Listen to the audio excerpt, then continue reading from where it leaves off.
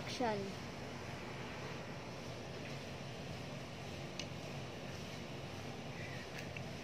Hi guys, good afternoon. Dahil sa hindi kayo pwedeng pumunta dito sa school, ang school ang pupunta sa inyo via cellphone or internet connection. Welcome to our drafting building. Our drafting building is located at the second floor of this building. And for this afternoon, we are going to have a quick tour of what it looks like. Let's go! So, we are going to head on the second floor.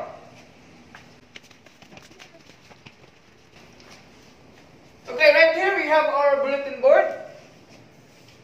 Napailawa-lawa.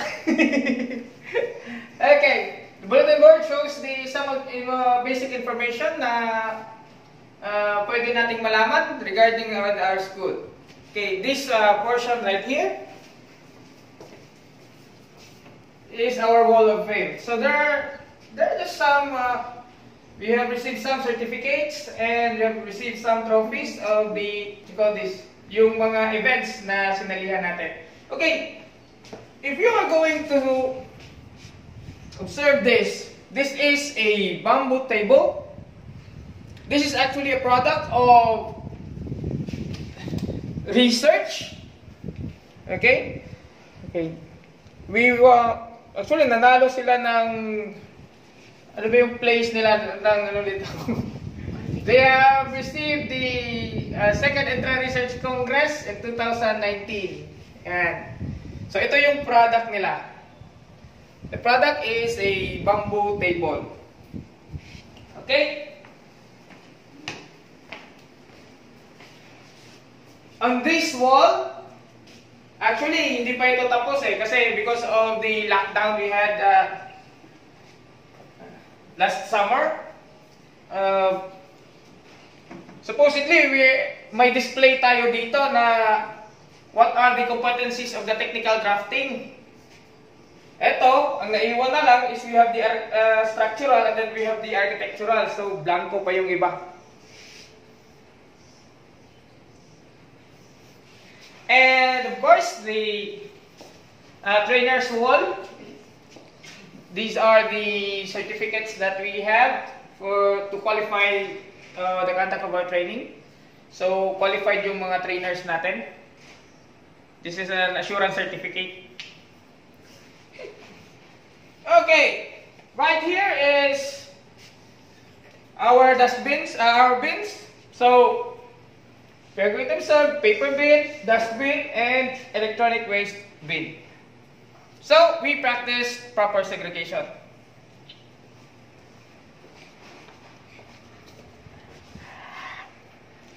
Actually, meron din tayong isang teacher dito.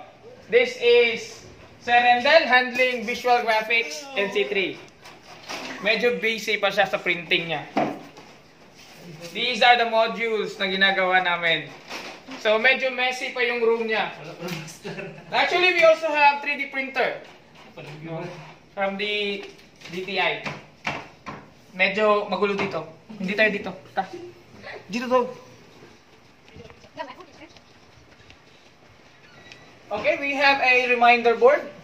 Pero blanco pa ito kasi wala naman tayong i-remind ngayong hapon.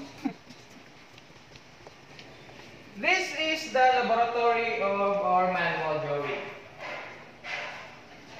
Welcome grade 11 students. Ito sana ang magiging laboratory ninyo. We have a touchscreen. We've got a big TV right here. Now this is our board. Alright, and we've got a television there for this informative displays. And we have, this area is actually for practical work area, lecture area, and the same time, institutional assessment area. And on this side right here are our tools. Do not open without permission. Okay, and this one right here, the tool is for the T-square. And these tools right here are Ano to? Na-rearrange. This is just being rearranged. If you are going to observe our cabinet, this is actually a recycle from system unit material. See this part right here? The metal part, aluminum part. This is a system unit of a computer. So, ni-recycle natin. Alright? And another tool cabinet here. And actually, some of our tools, hindi ito kompleto. Some of our tools are still on the process of, we're still in the process of acquiring that one. Nasa purchase request pa tayo. Because nag-conduct tayo ng training last time, medyo marami yung damage. So, nag-request tayo ulit ng bago. And these are going to be sana your drawing tables. Actually, these drawing tables are just manufactured dito sa school natin. I just would like to point out that these tables are basically designed by our principal. Our principal, Dr. Mario S. Gregorio, is also a drafting teacher before he became a principal. So that is why this table is pretty much sturdy. On top of the table, we have the glass. Then, at alam niyo ba, ang mga glass na ito are actually a homeroom projects of our parents. So, ganun ka-supportive yung mga parents natin sa kanilang mga babies. Alright? These are some of the modules that are not yet distributed but ready for distribution. On this side, we have the learning resource area. We have the contextual learning area and we've got the trainer's resource area. Medyo empty pa yung mga cabinets natin. Supposedly, may mga students natin na gustong mag-iwan ng mga drawing tools nila para hindi sila daw maburden pag mag-uwi kasi nawawala daw minsan yung mga tools nila. So, pwede nilang iiwan dito. Okay? So, medyo messed up pa kasi because of the miniature project that they have. Okay. For the grade 12, welcome sana sa inyong air-conditioned laboratory. No? So, per table is we have 4 computers per table. All in all, we've got like 32 computers running and on condition. So, actually, tayo lang din ang nag-wiring ng mga tables natin dito, no? Kasi this classroom is actually not built for a computer laboratory. So we modified this one para maging akma yung need natin.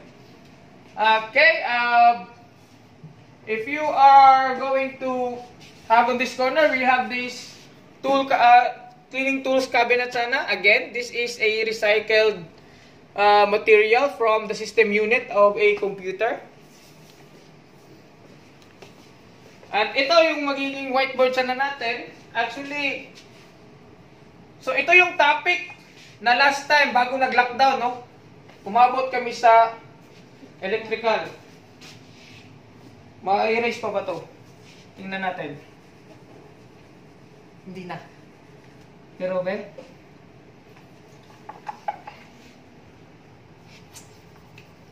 Lagyan natin ng spray. Okay? So, erase natin yan later. Alright? So, that is a quick tour for our drafting laboratory. Di na siguro. Okay, right here we have napakita ko na to last time. Medyo busy pa ako. This is my humble corner.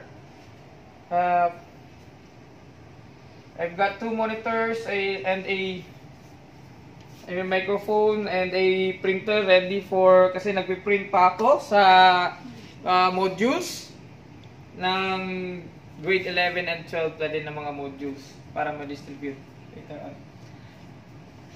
At saka ready na yung uniform ko dito.